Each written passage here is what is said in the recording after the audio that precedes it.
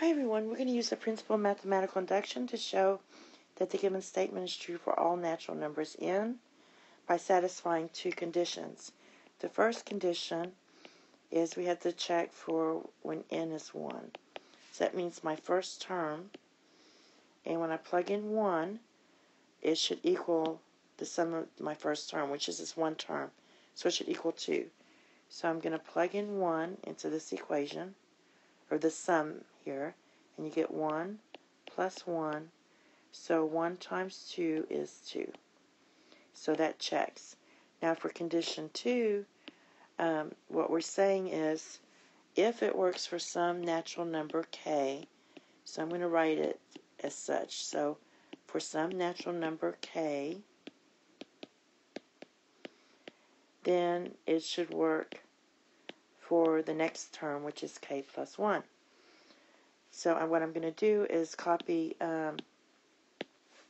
this down again. It's going to be 2 plus 4 plus 6 plus dot dot dot plus 2k. And then we're going to write the next term. And the next term is we're going to write this term and substitute k plus 1, which gives you 2k plus 2. Alright? And then on this side, we're just adding 1. So after k comes k plus 1. After k plus 1 is k plus 2. You're just adding 1 to this portion. Alright. So now what I'm going to do is substitute. I know that this portion equals that sum. So I'm going to write k times k plus 1. Then I'm going to add my next term, which is 2k plus 2. And we want it to equal this over here. K plus 1 times k plus 2. So I'm going to clean this up. You get k squared plus k plus 2k plus 2. This is k squared plus 3k plus 2. And then you factor and you get k plus 1 times k plus 2.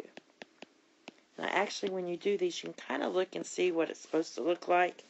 You could also, on this side, you could have FOILed this, get k squared plus k plus, no, this would have been, sorry, can't even FOIL. Alright, 2k plus k plus 2, and this would have been k squared plus 3k plus 2.